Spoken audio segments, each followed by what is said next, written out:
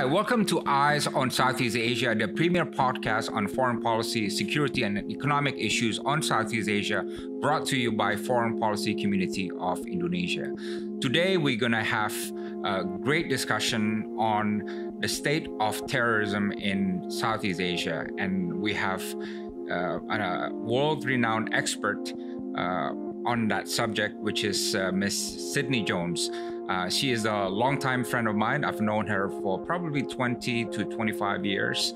And we are very delighted to have her come here. And we're going to talk about the challenges emanating from ISIS, returning ISIS fighters to Southeast Asia, what happens to Al-Qaeda, what happens to Jamaah Islamiyah, where are the greatest source of threats in Southeast Asia, and so on. So welcome, Sidney. Thank you very much. Show. Very happy to be here. Before we begin, let me ask you about yourself. How long have you been to Indonesia? What got you here? And I understand you're from New York, right? Yes. So what brought you to Indonesia and how long? I had actually been in Middle Eastern studies at university, and I applied for a job working on the Middle East and came in second, so they sent me to Jakarta. So I had no background on Indonesia at all. They sent me to language training for 3 months before I came, and I never looked back, and I'm so glad I didn't go to the Middle East. Ah, okay. You feel Indonesian because I know you speak Indonesian, you eat Indonesian food every day. Yeah, sometimes I feel more Indonesian than American, but I'm a New Yorker, born and bred. Ah, okay. So, Sidney, take us to the landscape of terrorism in Southeast Asia. Give us an overview of do we see a growing threat or less threat, and who are they coming from in terms of terrorism? Okay, I think one way to start is to refer to something called the Global Index on Terrorism, which is a database that's produced by the University of Maryland. And if you look at the Southeast Asian countries in that database, the only Southeast Asian country in the top 10 is the Philippines. So number 1 is Afghanistan. Number 2, I think, is Iraq, and the other obvious, Syria, Nigeria, and so on.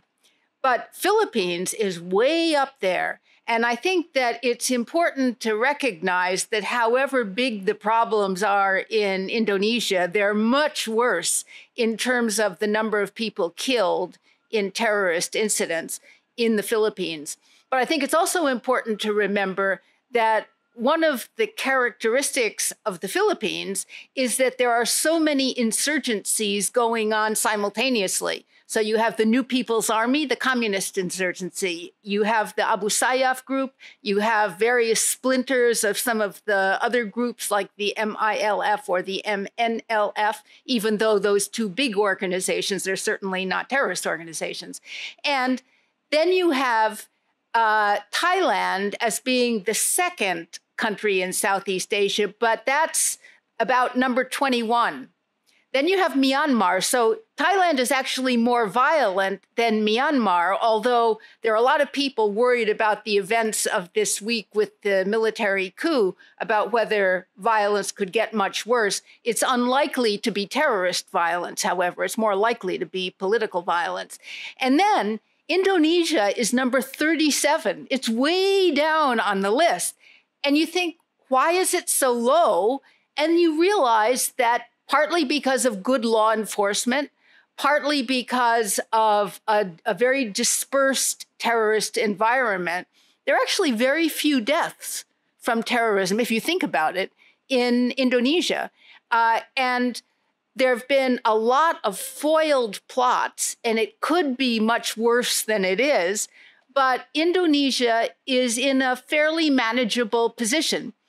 I think the terrorist threat in Indonesia is, in a way, declining from ISIS because, for a lot of reasons, the loss of territory of ISIS, the enormous number of people arrested by the police, and so on.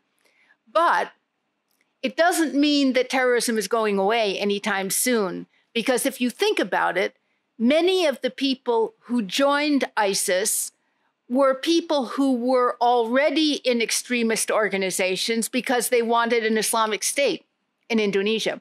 So if their support for ISIS declines, they will likely go back to their original goals.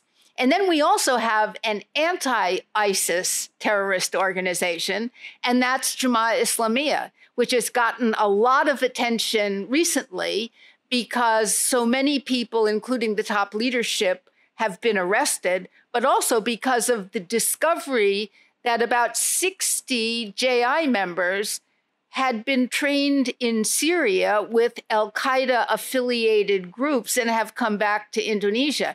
Now, the interesting thing is that, at least for the moment, they're not interested in violence in Indonesia, but they are interested in being ready to use military force if the political and economic situation should deteriorate to the point where they feel an Islamic State is possible. So I think in the long run, JI is the bigger threat than the pro-ISIS groups, which are largely not very well organized, not very well indoctrinated, and not very competent in their terrorism initiatives. But JI has a long-term strategy and is therefore, I think, much more dangerous. Tell us, why would JI members be against ISIS? And secondly, who would be the figurehead of JI? In the past, it used to be Abu Bakar Basyir. Who would it be today? Okay, the reason that they are against ISIS is, one, because they believed that in the Syria conflict, the real enemy was Bashar al-Assad, and ISIS was more interested in the global jihad than it was in focusing on Bashar al-Assad. Number two, their historical affiliation had been with al-Qaeda rather than with ISIS, and al-Qaeda and ISIS were enemies in Syria. But the most important reason was that JI actually sent people to ISIS camps in Syria to check out their teachings, and decided that they were much too takfiri. That is, they were much too fast to brand fellow Muslims as kafir, or as infidels or non-believers, if they didn't accept ISIS teachings. So it was going too far for Jamaah Islamiyah to see fellow Muslims just indiscriminately declared to be non-Muslims.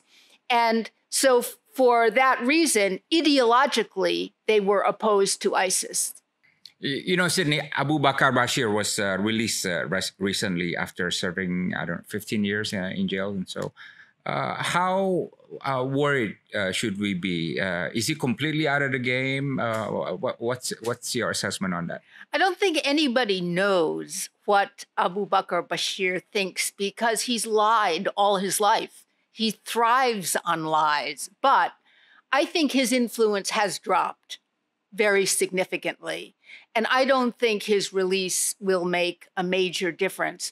I think it's important to note, because many people still associate him with JI, but in fact, he hasn't been active in JI since he was first imprisoned after the Bali bombs.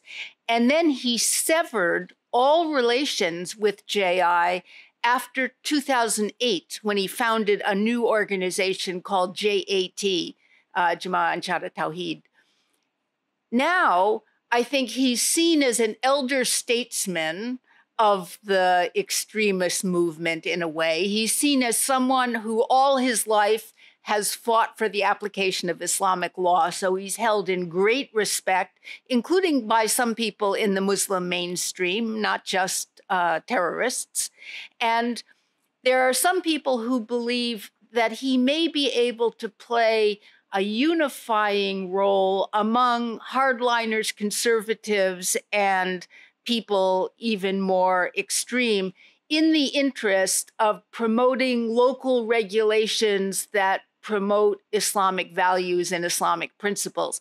So he's the one person, for example, who could bring maybe some parts of JI together with some pro-ISIS groups in the interests of political advocacy for Sharia regulations. But I don't think you need to worry that he's going to inspire new acts of terrorism.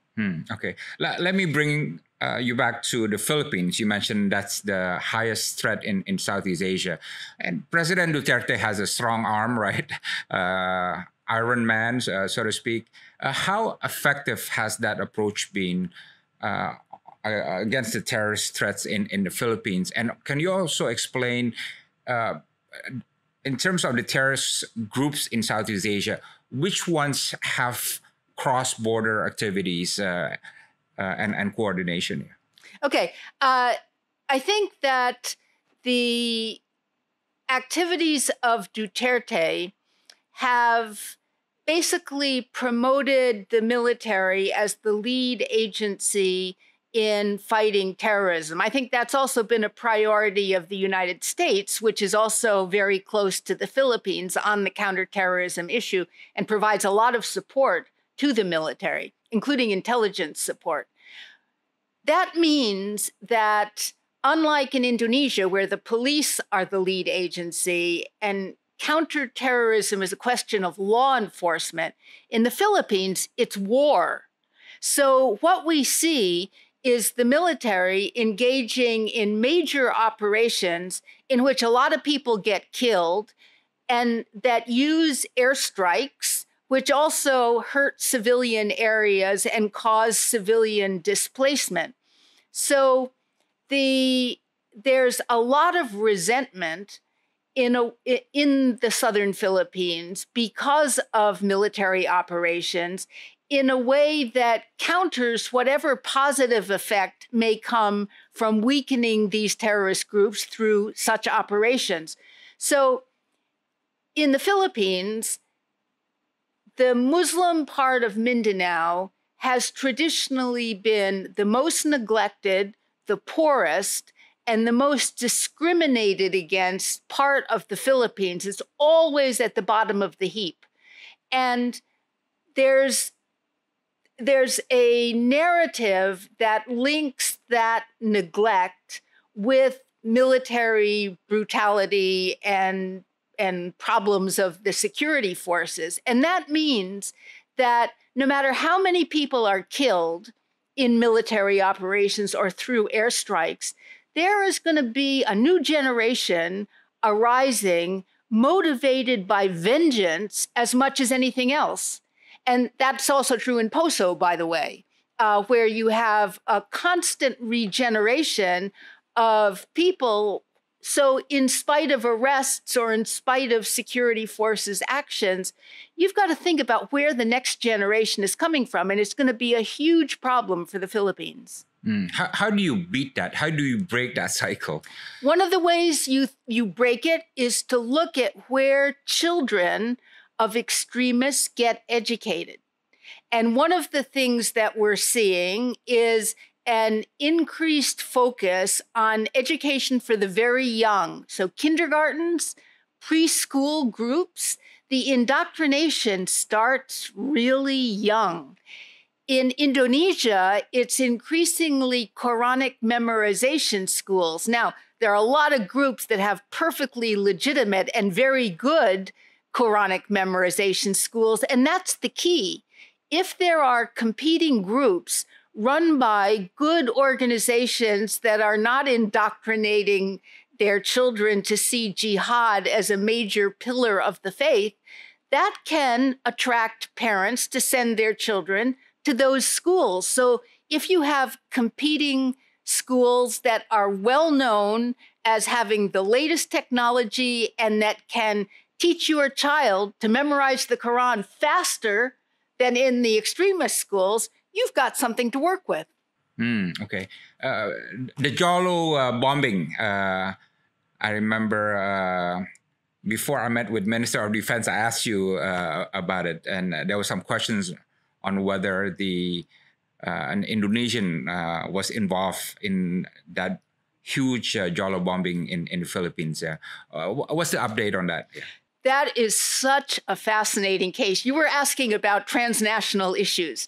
Well, you've got two organizations at least that were involved in the Jolo bombings that prove the linkage between Indonesia and the Philippines. So in this case, you had a husband-wife couple, Ruli and Ulfa, who were from Makassar in Indonesia, who had gone to Syria had gone to Turkey to try and cross over into Syria with their entire family, 5 children, and they were caught by the Turkish authorities and deported back to Indonesia. One of their children, the eldest boy, got across into Syria. The 2 eldest girls, and then a very young boy and a girl, were all sent back with the family to Jakarta. And after just a couple of weeks in a Ministry of Social Affairs shelter, they were allowed to go home. What happens next? Ruli, the husband, decides that he really wants to help out the battle in Marawi in the Philippines, where a coalition of pro-ISIS groups had taken control of the city and was fighting the Philippines army. But by the time he got there to the Philippines in around May 2017, later than that, maybe August 2017, it was already impossible to join because there was a siege around the city. So he decided he would join the Abu Sayyaf and he would undertake a jihad action in cooperation with the Abu Sayyaf. So then he calls and asks for his family to come over and join him.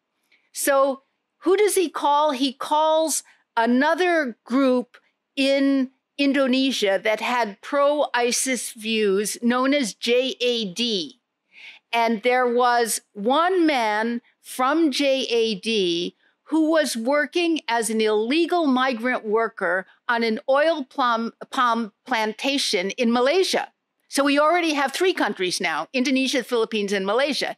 And he asks this migrant worker to help his family get to the Philippines. So the family comes from Makassar to Sabah in Malaysia, and then they cross over into the Philippines. And a few days after they arrive in January, the husband and the wife, now reunited, become the suicide bombers for the Jolo Cathedral, killing about 22 people, I think. But that's not the end of the story, because they also brought over their 17-year-old daughter and one of the oil palm workers from Sabah, whom she then married. So at the age of 17, she was married to this migrant worker and really fell in love with him. He joined the Abu Sayyaf as a fighter. She was mostly left on her own, but went to the front a couple of times. He was killed in September 2020. She was captured by the Philippine army in October 2020, so a month after her husband was killed. She just gave birth to a baby boy. That means we possibly have a new generation in the works from that particular family. And remember, I mentioned that she had a very young sister and brother. The brother is a child soldier with Abu Sayyaf now, thereby creating another link to the Indonesians. The sister is 10 years old and is likely to become a child bride unless somebody finds a way of rescuing her from the Abu Sayyaf. And just on January 6, 2021, there was a police raid in Makassar, and one of the other older sisters in that family, who had been sending money to the Philippines to help her sister and her brother-in-law, was arrested. and her uncle was killed in that raid in January. So in one family, we have two organizations, Abu Sayyaf and JAD. We have about 10 people in the extended family from Indonesia who were fighting or otherwise engaged in the Philippines. And we have Malaysia as the country that never gets any attention because nothing ever happens there. No violence ever happens in Malaysia. But it's always the transit center and it's always the financial center. That's true. So Malaysia is as much involved in terrorism as the other places. There's just no violence there. Yeah, we used to complain that, hey, you know, we have all these big terrorists in Indonesia, but many of them are coming from Malaysia, right? Yeah. They go through Malaysia. Azahari, and so on. And there's another connection that's quite interesting. It used to be in the Philippines that within the Abu Sayyaf, the pro-ISIS groups were not linked to the pro-kidnapping groups. So Indonesians who were getting kidnapped were not getting kidnapped by pro-ISIS factions. But as the ISIS links have declined, and with the drying up of funds from ISIS Central in Syria, the pro-ISIS part of Abu Sayyaf needs money. Where are they going to get the money from? Ransom money from kidnappings. So for the first time in about 5 years, we're seeing cooperation between the pro-ISIS and the pro-kidnapping factions, and Indonesians, unfortunately, are the victims. So there are still, I think, 5 Indonesians being held hostage in Jolo. Sidney, it's fascinating, this story about the connections between Indonesia, Malaysia, and the Philippines cells. Are the counter-terrorist law enforcement people in these countries keeping up? It seems there seems to be a lot of intelligence that and coordination and exchange of information that are required to deal with this here. I think that the cooperation has improved very much over the last 2 or 3 years. But it's interesting when you look at how the cooperation works, because it doesn't really work on a multilateral basis. You have to look at it on a bilateral basis. So, for example, between Indonesia and Malaysia, the relationship has always been good on the counterterrorism side. It's handled by the police in both countries. They know each other, they speak the same language, they come from basically the same culture, and they get along very well. So if something happens in Malaysia and an Indonesian gets arrested, somebody picks up the phone, calls his friend, and everything is fine, or her friend, because we now have a really good woman who's head of the counterterrorism police in Malaysia. But between Malaysia and the Philippines, the relationship isn't good, and it's full of mistrust because the Philippines still claims Sabah as being part of the old Sulu Sultanate and is therefore belonging to the Philippines. And that creates an aura of mistrust that really affects counterterrorism cooperation. Between the Philippines and Indonesia, there wasn't that kind of political baggage, but the relationship wasn't working all that well. But then, partly as a result of Marawi, and even more so after the Jolo bombings, when it was so clear the Indonesian involvement, that the relationship got much closer, and it works much, much better now in terms of information sharing and so on. There's military cooperation as well. So there's patrols in the Sulu Sea. That may serve a useful purpose for protection of shipping, for example, from acts of piracy. It doesn't really work very well as a counterterrorism measure. The Malaysians put a new force together, which is like a counterterrorism Coast Guard called ESCOM, the Eastern Sabah Security Command. And while there are lots of complaints by people who've encountered ESCOM raids, including Indonesian fishermen working out of Sandakan. In fact, they've prevented a lot of Abu Sayyaf attacks in Malaysian waters. So from that perspective, the cooperation is also good. Okay. Actually, a question has to be asked that Indonesians ask a lot. We touched on this before. The Malaysian terrorists, why is it they're picking targets outside that country? What is the reasonable explanation for this? Not in Malaysia, but always outside Malaysia. What is the explanation? I think it goes back. There may be several explanations, but I think it may go back to JI days when the Jamaah Islamiyah had their headquarters in Johor, in peninsular Malaysia. And they wanted to keep Malaysia as a non-violent center for meetings, for financial transfers, for transit from Indonesia through Sabah to the Philippines, and so on. So you didn't want to have any big operations in Malaysia that would disrupt Malaysia as a cash cow and Malaysia as a transit center. And also, for a long time, anyone from any Muslim country could enter Malaysia without visas. So it was a wonderful place for people from different groups to gather.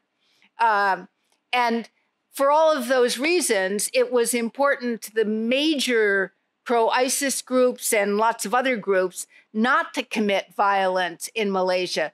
More recently, there were efforts to create groups over Facebook and over social media aimed at violence inside Malaysia, but the special branch caught them before they could do anything. Okay, let's go to Myanmar now. Yeah. And we've had some very unfortunate political events in Myanmar where the military junta took over, and they've been talking about what they call terrorist groups in the Rakhine State. What is the state of play with regard to terrorist activities there in Rakhine State? I think it's important to understand that Myanmar is one place where the denial of human rights and the denial of citizenship to the Rohingya in Rakhine State is what created an insurgency there in the first place. So if there had been full citizenship, as there was for other ethnic minorities in Myanmar, then we might never have had a militant group emerging.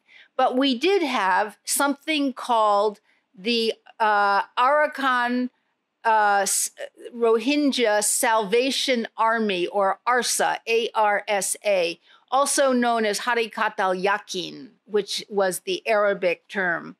And this group was not a terrorist group in the sense that they weren't interested in joining the global jihad. All they were interested in was full citizenship for the Rohingya population, but they did use terrorist tactics. So they did behead people, for example, that they saw as informers to the Myanmar military.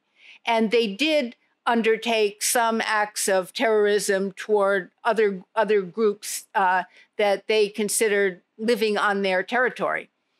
But I don't know whether there's any ARSA element left now in Rakhine State after so many members of the population were forced out in October and November 2017. And they're all in the camps now in Bangladesh. And ARSA has a very big presence in the camps in Bangladesh.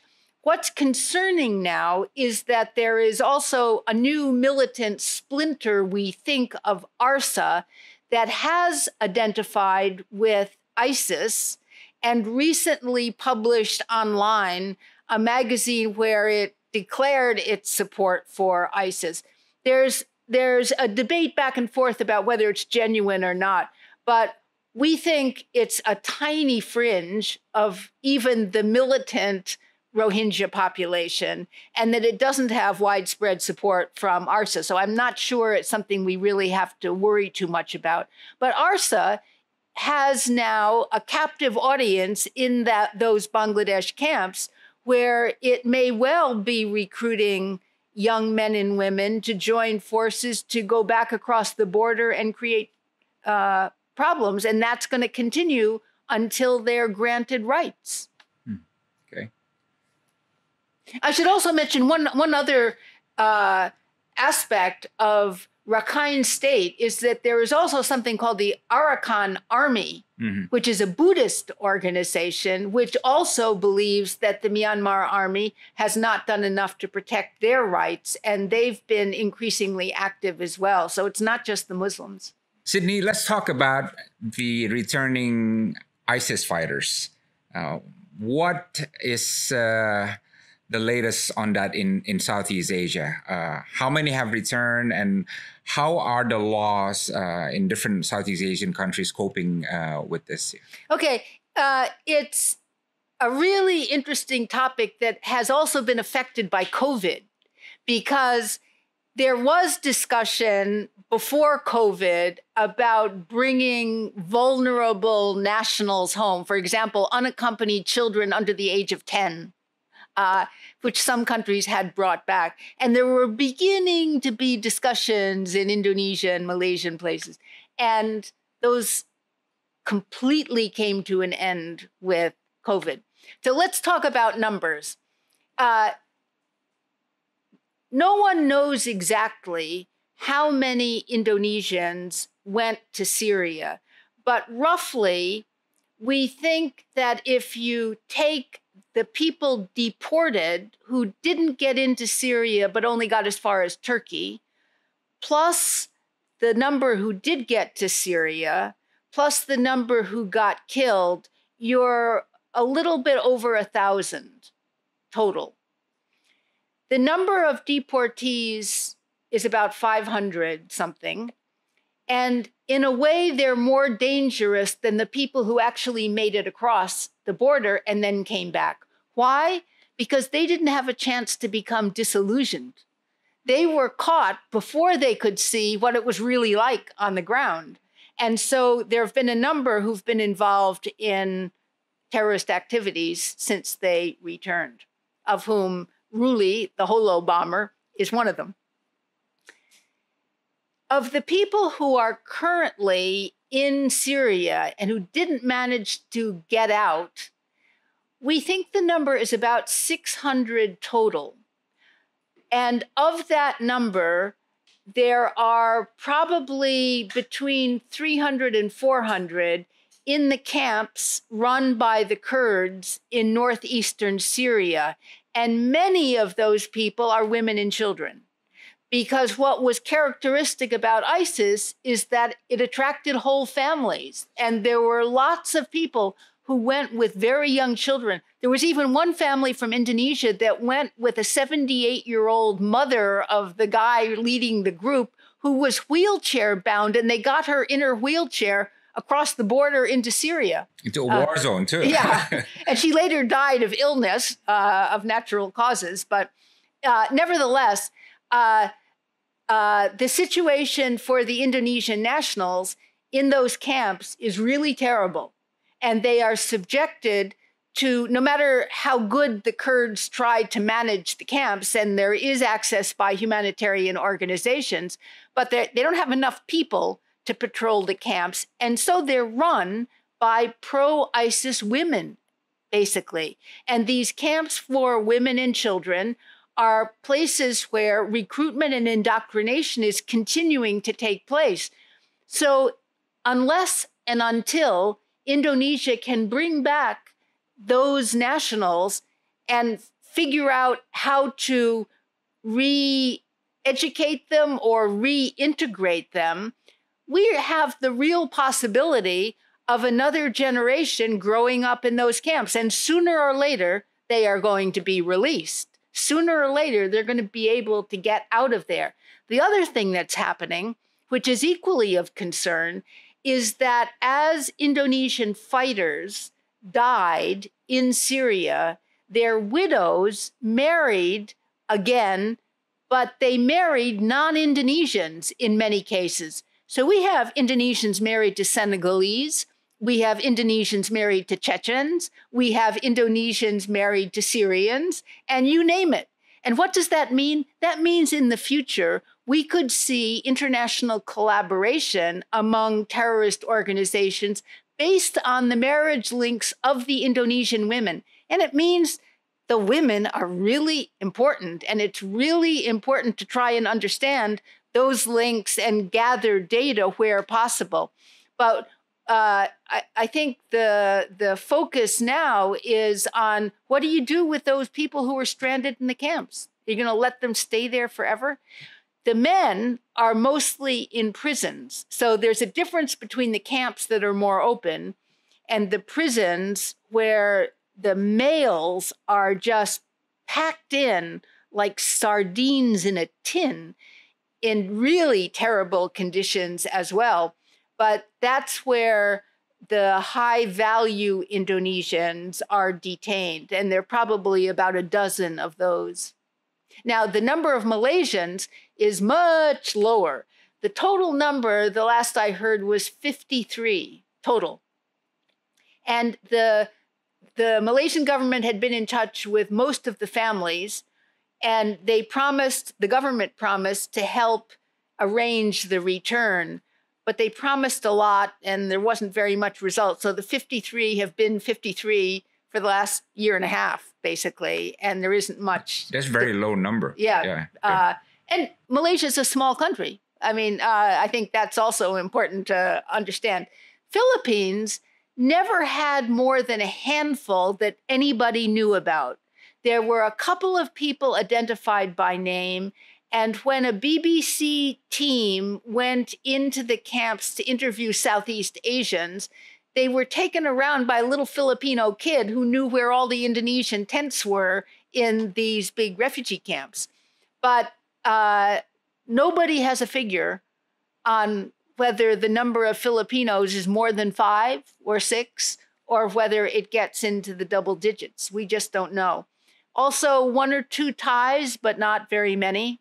Probably 1 or 2 Cambodians, because there were Cambodians from the Cham minority in Afghanistan as well, and maybe a few other minorities, but it's Indonesians that constitute the vast majority of the Southeast Asians in the camps. Yeah. And the Indonesian returnees, to what degree are they a source of concern, you think? Okay, so the returnees, as opposed to deportees, people who actually went to Syria and then came back, fall into a couple of different categories. The people who went in 2013 or 2014 have basically come back and they haven't been a problem.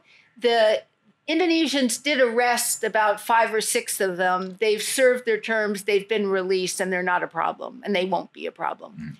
The people who went in 2015, 2016 for the pro-ISIS groups are mostly not a problem because a lot of them came back disillusioned.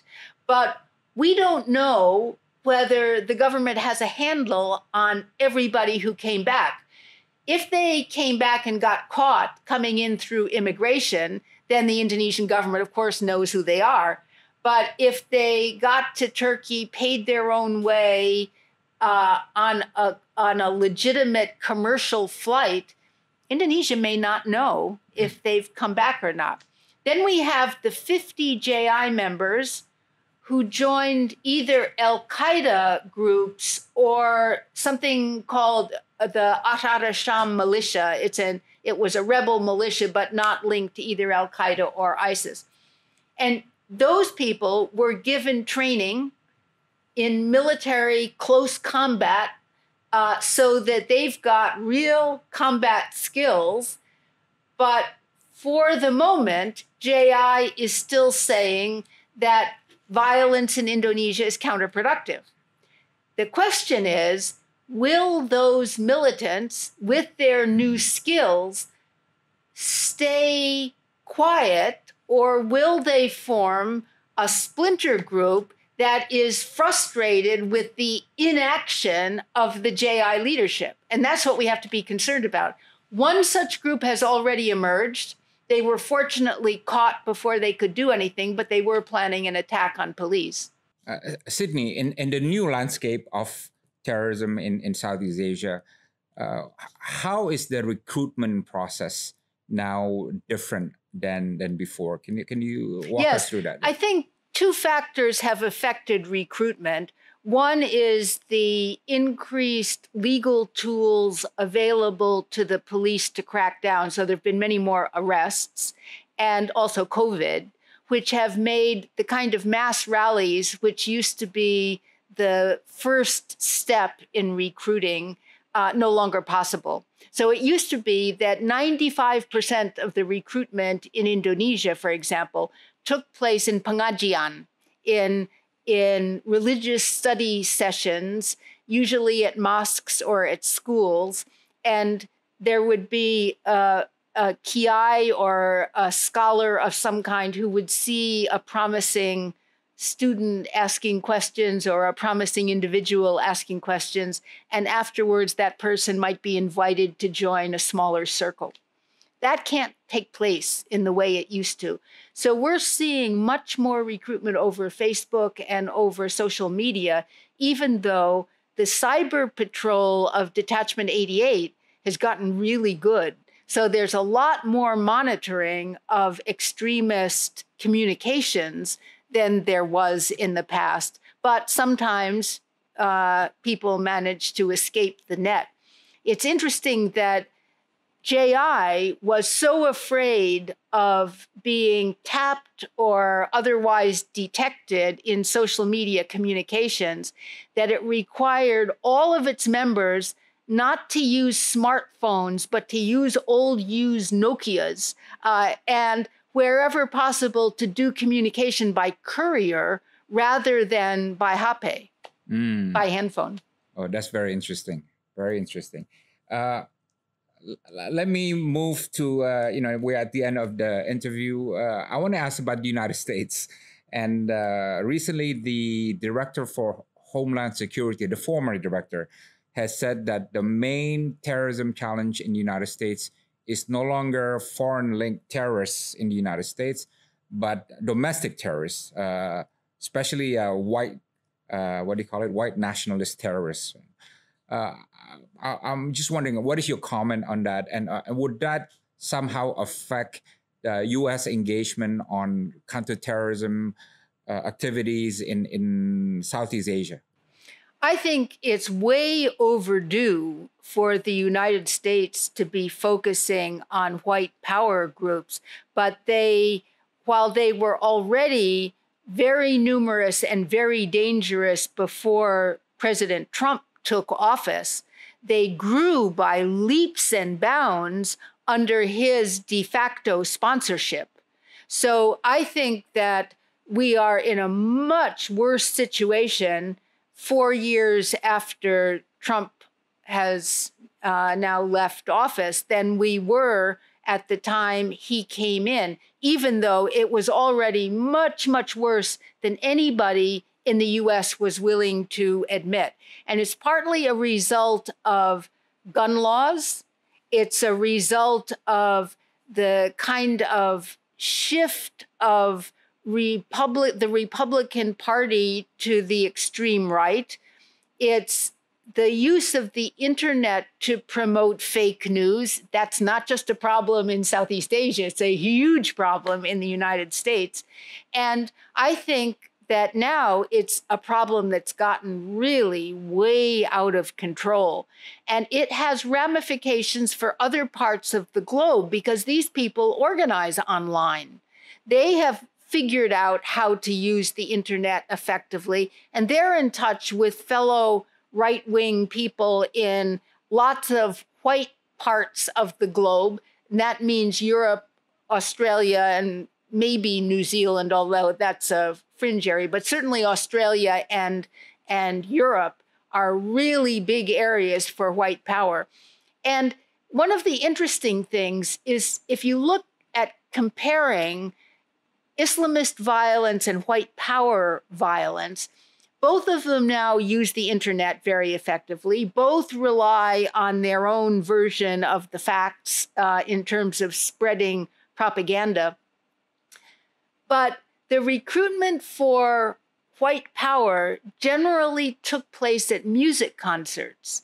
And there was a whole branch of rock music that was associated with white power. And understanding that concert phenomenon is something that I think needs more attention in the United States, although also with COVID restrictions, it's harder to have those concerts, except in places like Idaho and Wyoming and places that are solidly Republican that don't enforce any COVID restrictions. The other interesting difference is that by and large, lots of the white power people came from broken families or dysfunctional families, whereas most of the people arrested for terrorism in Indonesia came from very, very stable families where there was total support for their activities within the family. So it's an interesting dichotomy. Yeah. And I'm glad also that President Joe Biden has explicitly named white nationalists as a threat, and something I think President Trump would not have done, right? Right. Yeah. And I do think that the cooperation on global terrorism more generally will continue, even as the United States focuses on domestic terrorism as well. Okay. Now, Sidney, we're both academics, right? Right. What I find interesting is that my level of analysis is governments usually, right? Or, big units and so, but your level of analysis is much more micro. You know the name of individuals, which cell phones they use, which groups, the pengajian groups, and very, very micro level. And it's just fascinating to hear your analysis on things. I'm just wondering, what is your methodology to get all this treasure of facts and data on terrorism? I think one thing to remember is that I've been working on this stuff for a really long time now. So I've got the historical connections, and that really helps. I can make linkages in my head from even back to Dar al-Islam in the 1950s, because I was working on that when I was with the Ford Foundation a long time ago in the 1970s. So I've been following this stuff in one way or another for a very long time, and I've got a lot of the early documents. So second thing is that you learn to understand what documents are really useful. And so for me, following terrorism, it's court documents, which are just invaluable. And finally, you can get them online. Everybody who's brought to trial on terrorism charges now, the basic court documents are put on the Mahkamah Agung website. Which nobody reads. Which, and, other people may watch Netflix or read a novel before going to bed. I read trial documents. That's how I go to sleep at night. Oh, God. Okay.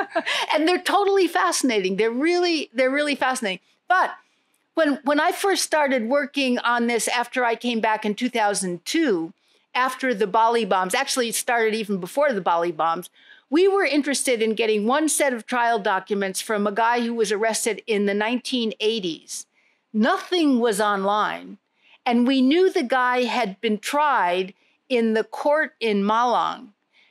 We sent somebody to the court to see if there was a file from cases back to the 1980s. And this very nice man pointed to a gudang in the back of the court and said, you can have access, but nothing is filed. It's just piled in there. If you can find it, you're welcome to it. So we hired like 6 kids from the local village to go into the gudang and see if they could find this one document of Muhammad Ahmad. And we found it. We found it by some miracle. So I don't think we've ever used that particular document in a report, but it was an important link, we thought, at that stage between the some of the stuff that was happening in 2007 and 8 and an earlier history. But so we rely on those documents. We interview former prisoners. We don't go into prisons for the most part. I think we've done that once to interview women prisoners, but with the cooperation of the prison authorities. We don't try to sneak in and interview people. And then increasingly over the last 3 or 4 years, we've developed very good relations with some officials in the trilateral countries in Philippines, Malaysia, and Indonesia. So we now have access to officials and we can ask them directly for information. We don't get documents from them, but they're frequently willing to help out and answer questions. So after the young 17-year-old was arrested in Jolo in the southern Philippines, I contacted one of the officials I know who works on Jolo and asked him whether the Indonesians had been able to have access to her yet, just in terms of consular services. And he said no, because of COVID restrictions. And to this day, the Indonesian embassy still hasn't had contact with her. And she was arrested in October. That's amazing. Yeah, you know, with your ability to connect dots, you would make a great police detective. You know that? Did you ever think about that? No, but I love to read murder mysteries. Okay. What's the one you would recommend? What's the best book you've read recently? Or you don't read books anymore? I do read books. I do read books in addition to the trial documents.